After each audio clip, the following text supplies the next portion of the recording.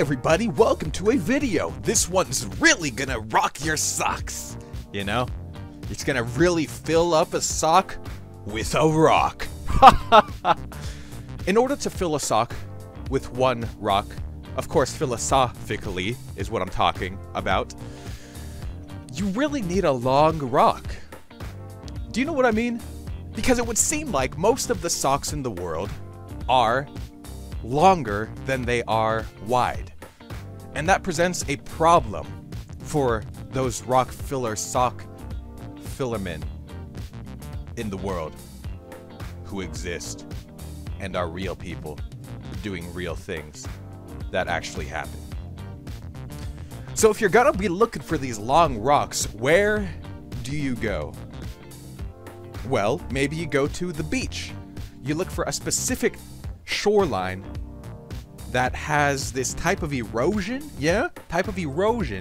that slides rocks along the ground and over many seconds and minutes.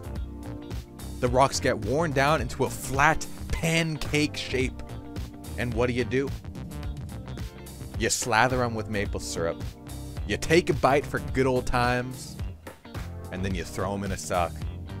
And that's it. Option number 2, you go to a similar beach that rolls the rocks along the surface. And eventually you get a rock that looks like a taquito. It looks like a pencil. Like a rod. Like a rod. One rod. How many rods? Hey, pop quiz. Pop quiz if you're listening to this right now. How many rods? A, 1. B, 2.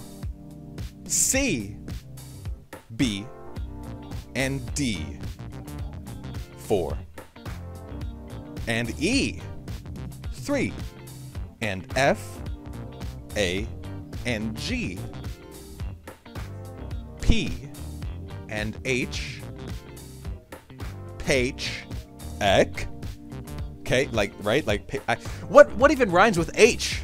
You're asking too much of me. I'm only one man. I have only so much brain capacity. Okay?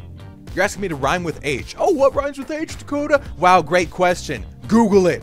Wait a second. Googly, one of our favorite series here. What rhymes with H? La la la la la. It says rage.